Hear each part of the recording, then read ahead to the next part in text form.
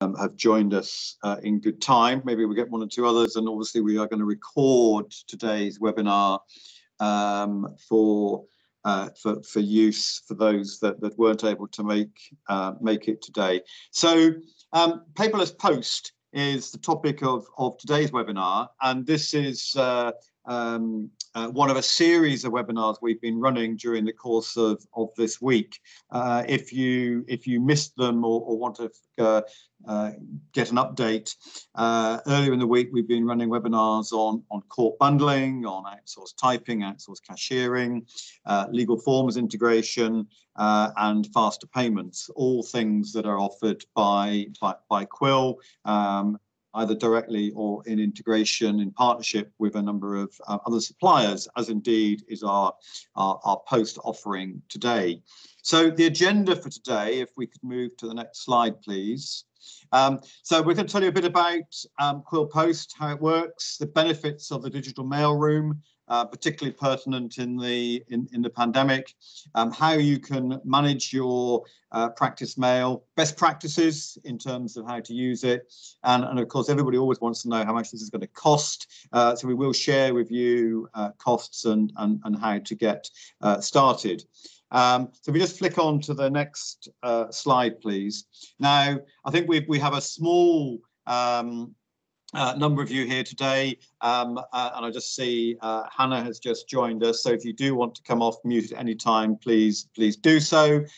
Feel free to ask questions during the webinar as we have a small group, or pop them into the chat, whichever you prefer. If you are using the chat, I'm sure with 2 years now of in and out of lockdown, you all know how to use a webinar chat box. But just to remind you, pop a message in the chat. A colleague of mine is in the background, and if I miss a comment in the chat, she will nudge me in this virtual world to make sure that I pick it up accordingly. So, okay, so just to introduce ourselves, for those of you who don't know me, I'm Julian Bryan. I'm Managing Director of Quill, and today I'm joined by Andrew Law.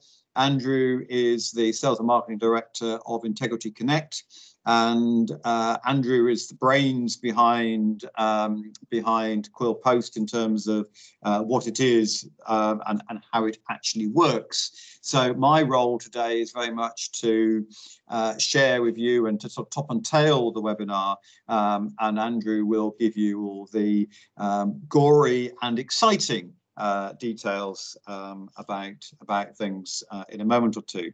So let's just move on to a couple of slides. For those of you that don't know Quill, we are supporting about 750 law firms. Our core product, if you like, is our legal practice management software, supported by case management, supported by practice management, and our outsourcing portfolio of services, the main one being our cashiering service, but also supported with typing, with the virtual post room, and also integration with products like forms and bundles for those of you that need bundles for court purposes, etc.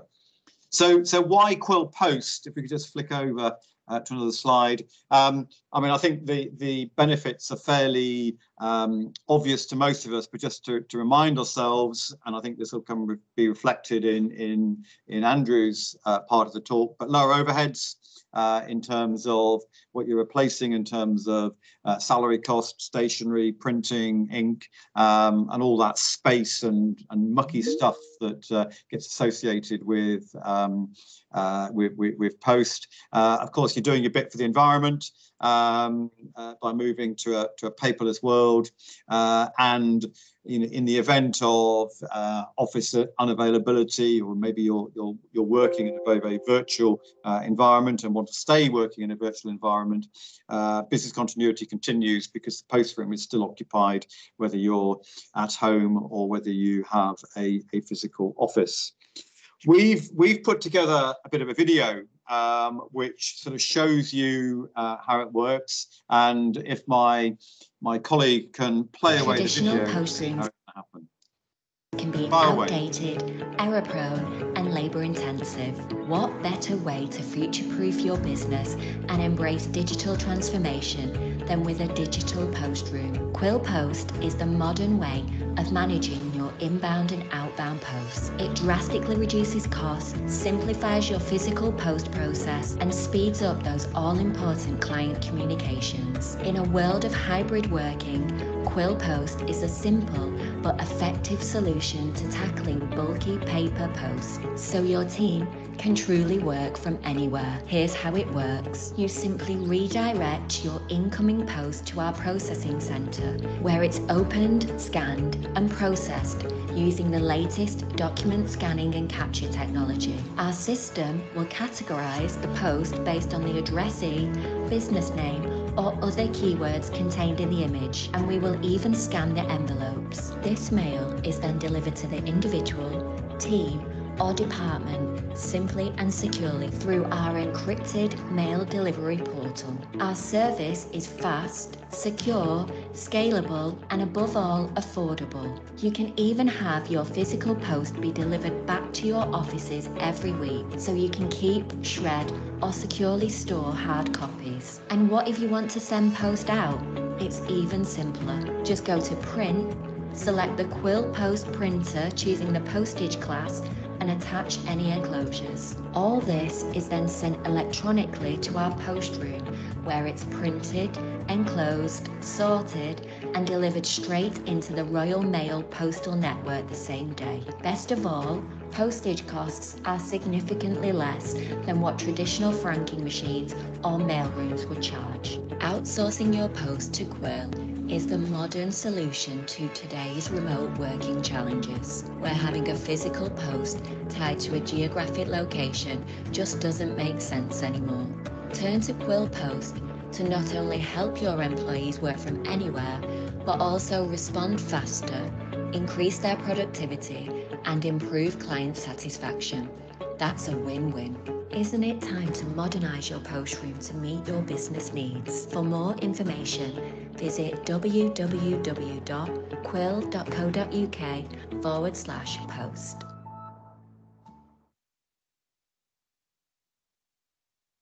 Traditional post rooms can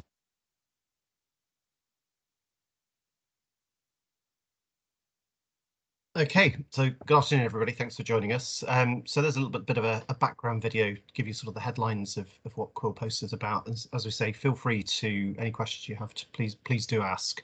What I was going to do now is just talk you through a little bit more detail about how you get started with Quill Post and how the process works. We basically will be there to guide you through it the whole way through. You have an implementation team that are well versed in setting up clients in the virtual post room. It's probably worth stressing at this point, Integrity, we're a secure mailing provider to local government, to legal practices, pharmaceutical. We're very well used to dealing with highly regulated markets. We operate at a highly secure site just outside of Bath in the West Country.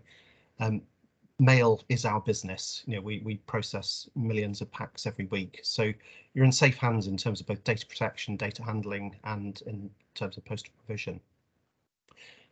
With the setup for Quill Post, there's a couple of things that you need to do to work with us. Royal Mail redirection, again, this is something that you have to request from Royal Mail to have your post redirected to a PO box number that we would give you.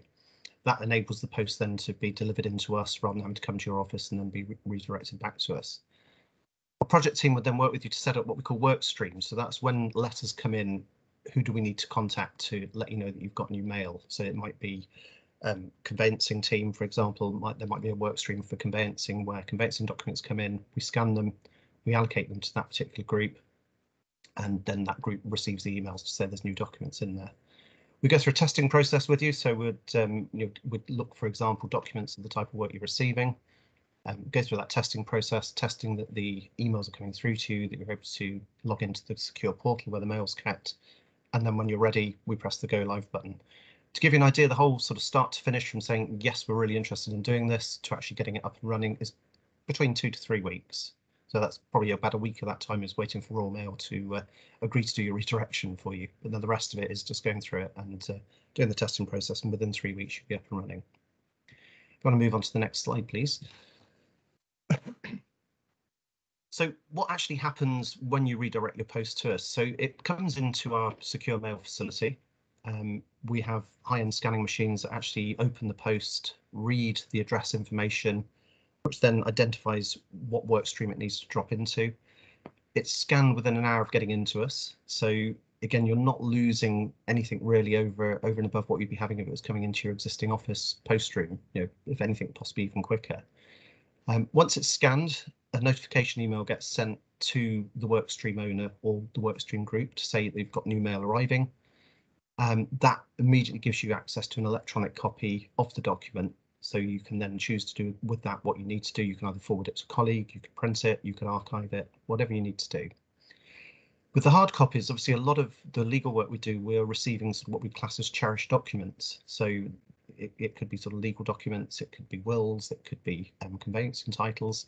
With those, what we do is we then collate all those together for that particular client, and we then securely carry them to your offices, you know, again to a designated contact point, so that you can then redirect those as you need to, whether they need to be returned to the client, whether they need to be stored. So you're not losing your post. All that we're taking over is the, if you like, the opening and distribution of the mail at first point. So we're finding, particularly with lockdown and with the growth of agile working, it's really taking pressure off staff time, in the sense that nobody hasn't having to go into an office to open post, redirect it. So it's a straightforward process. It's developed this idea, this concept of the virtual post room. It's taken off incredibly well over the last 2 years. We could move on a slide, please. So what do you actually get when you get post? So you'd get an email notification that would look something like this. So this is just to really give people a sense of how does it work in reality.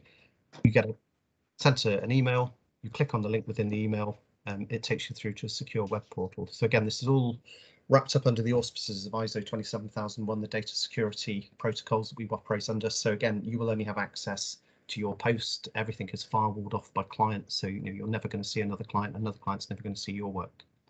So you click the notification email, it takes you through to a web portal. We can move on a slide.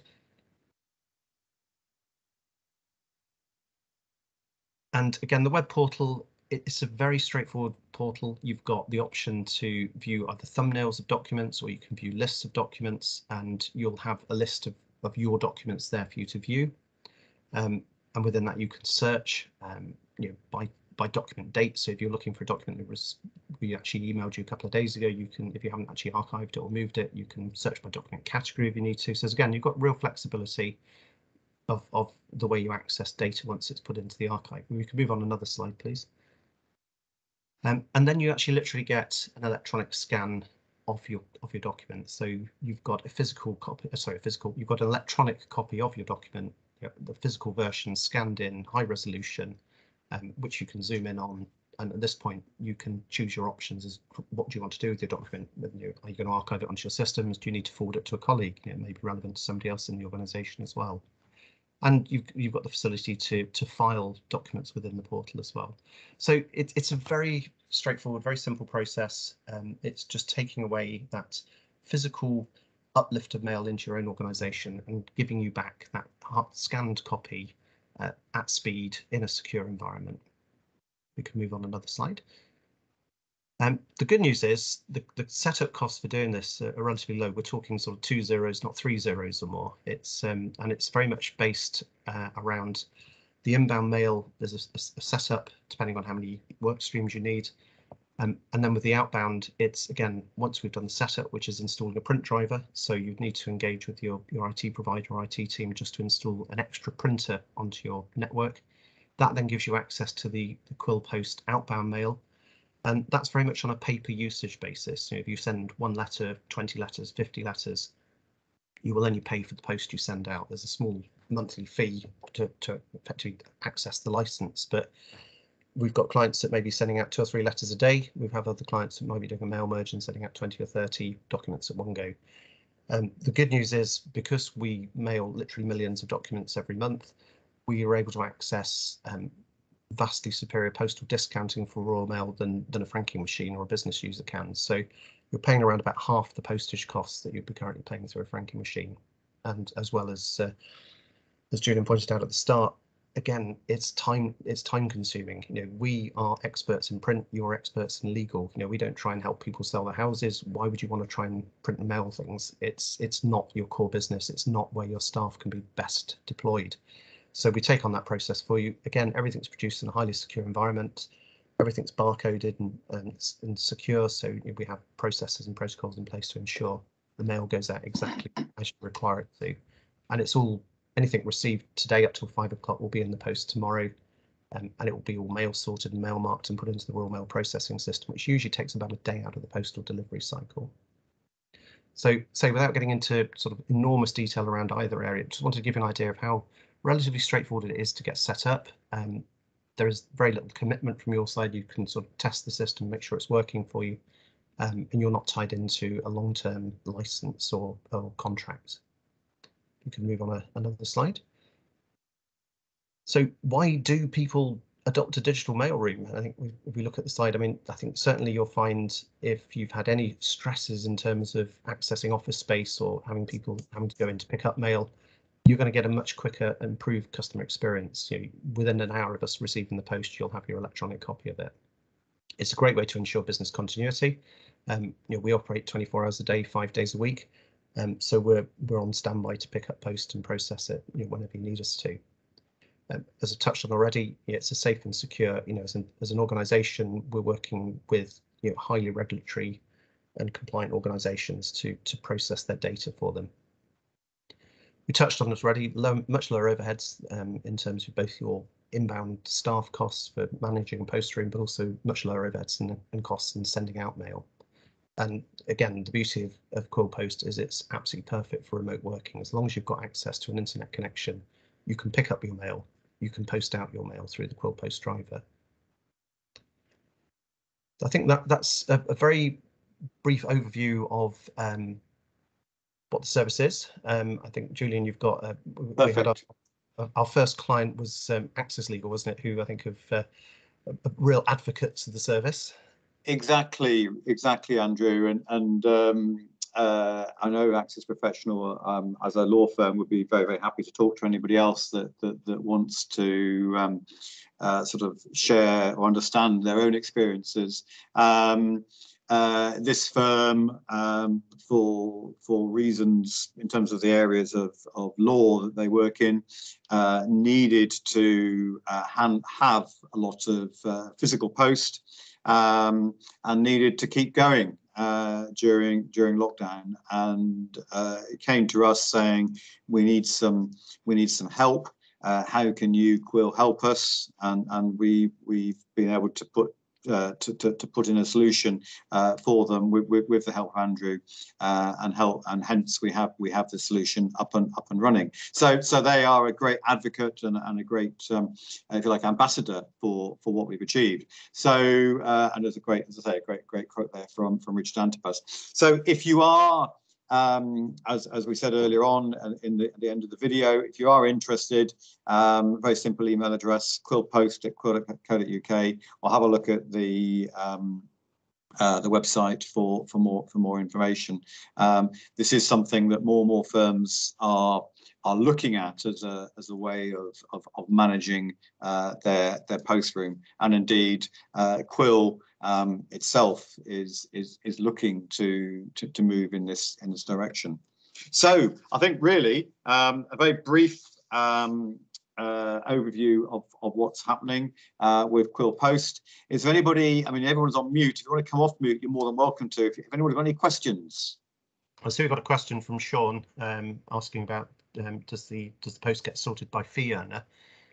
So I can pick that up. So basically, the way we set up a user is by identifying ways to actually tell who the post is for. So within the address field, if you said to us, you know, we've got, I think with Access is a good example of that. We've got 3 different fee earners get separate postal streams. So we identify the department they're in, and we then direct the post to their email addresses. So yes, it's perfectly feasible to get it set up as long as there's a clear way of identifying from the address information that's put onto the letter, or something within the document that tells us it's for a particular individual, that we can then direct that work stream towards them.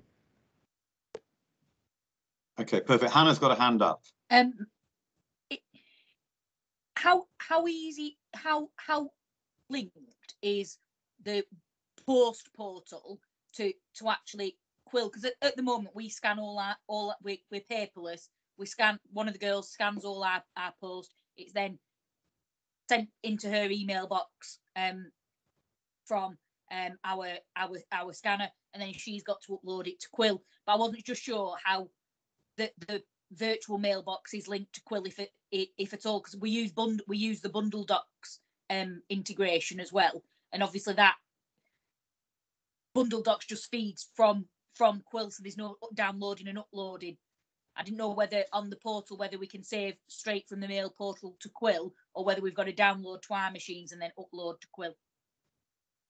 Sorry, that was a bit of a long-winded explanation. No, I know what you're saying. And when I saw your name pop up in the thing, I thought, I know the question that Hannah's going to ask. So Hannah, it is broadly, at the moment at least, it is broadly in a similar vein to your scanner. Yeah. So they're going to come in. You could probably drag them across to the Docs Hub, but it's not quite like the bundle docs integration. So you'd have to drag them. You have to get them from. They're going to come in as an email attachment. You could, once you've got that as an email attachment, if you've got our Docs Hub integration, you could then attach that email to the relevant case, and up you go. You don't actually need to download the document to your desktop. You would simply use the add-in within Outlook to assign it to the relevant case. Sorry, that's my misunderstanding. I thought they were like in a portal, but we actually get them by an email. You get them by email as well, don't you, Andrew? You get an email to tell you to log into the portal, just to clarify. Oh, I beg your pardon. Yeah, sorry. We don't send documents through email. That would be kind of pretty major breach. Yes, it would be. It would be. Yeah. Some of the information, and then no, they are uploaded to a secure portal. From that secure portal, you could then save to the Quill Docs system. But you would need to, in the same way, it would sit there as a PDF, so you would need to download it from the portal to put it on. Yes, you would. It is so. Upload, and then it'd be uploading to Quill. Correct. Correct.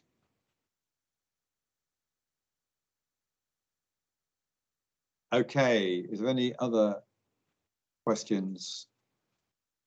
How secure is the operation? We're getting a question on. So it's been touched on, but you want to sort of remind everybody about that, Andrew? Yeah, so I mean, just to confirm, basically the site we operate from is independently audited against ISO 27001, which is a fairly robust data security standard. We also operate to the Government Cyber Essentials Plus approved scheme as well, which basically means that we have to pass quite rigorous third-party audits around both site security, around data security, including things like penetration testing of our systems to ensure that people can't break through either physically or through the firewalls, and down to the level of actually having all staff have to be DVS checked, as well as a number of financial and legal checks that are taken on before people are allowed into the secure mailing areas. And as I say, we are a government-approved supplier. Within the organisation, we're printing UK visas, births and deaths and marriages certificates. So we're kind of operating at a fairly high level of data security. Someone else, Niels, also asked who actually opens the post. I think you've almost implied that in that last answer. If there was anything further you want to say about that? Yeah, it's a question that came up. I think when we actually first started with Access, there was a sort of concern about who's going to be opening and reading the post. Well, I can assure you the operation, the way it works, we're using high-speed automated scanners that do most of the legwork, including actually physically opening the envelopes. And then reading the individual documents inside them, and the speed they're going at. Operators, yes, they have physical view of the documents going through the machines, but they've got no capability to sit there and read them. They don't have the time to do that at the rate the machine's going at. But it's an environment where they're used to handling anything from payroll data through to NHS healthcare sort of responses, and it's for us, it's just every day.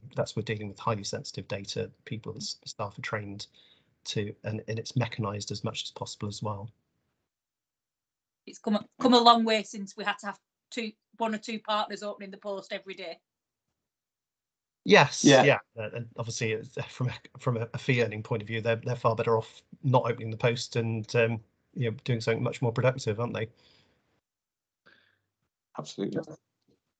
Yeah, so a couple of questions. So what if there's kind of non-standard size documents, you get notes and stuff like that posted to you by clients in handwriting? Are those, those cause any problems? No, I mean basically we can manage anything handwritten will be scanned and cleaned. So what we can do is the software intelligently sort of tidies things up. The maximum size of a piece of paper we can put through the scanner is an A3 sheet. So obviously anything over and above that, we'd agree sort of business rules with you. And this is all part of this implementation process about how do you want to deal with certain things that fall outside of the norms. But certainly you might get, a little scrap of lined paper coming in with some handwritten scribbles on it. That will get scanned, and as long as there's the address information, the address, we know who to direct it to. And again, what we generally set up with clients is a bit of almost like the unknown bucket. So we've got work that's come in for you as a client.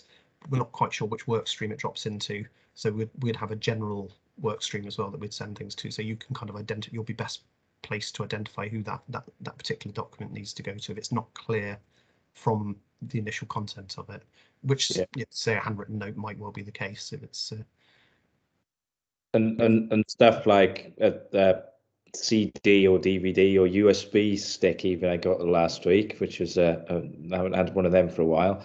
That would just be forwarded automatically? Yeah, so anything like that which is a non-scannable item would get opened and recognized as being a non-scannable item, so that would go into your weekly returns box. So we'd actually physically box up everything that comes back in that week and then send it to you by courier.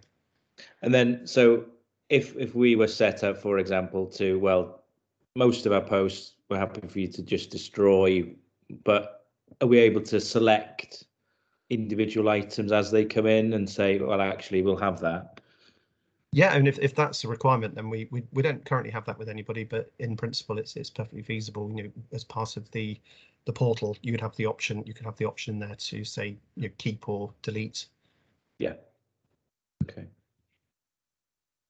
And again, we have secure shredding on site, so all documents are shredded securely and then disposed of. So yeah, you can do that.